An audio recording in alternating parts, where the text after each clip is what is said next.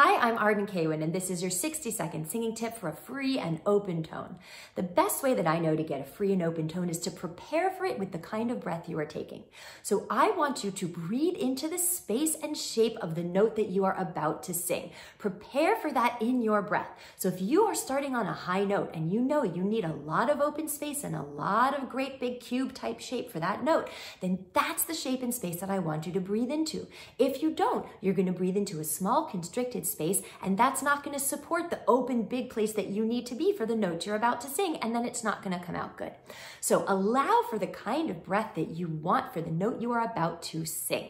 This has been your 60-second singing tip. I'm Arden Kaywin. If you'd like more, come join my free Facebook group, the Pro Singer Success Collective. It's for pro singers and almost pro singers who are doing the work to work smarter instead of harder to achieve everything you want on your singing journey.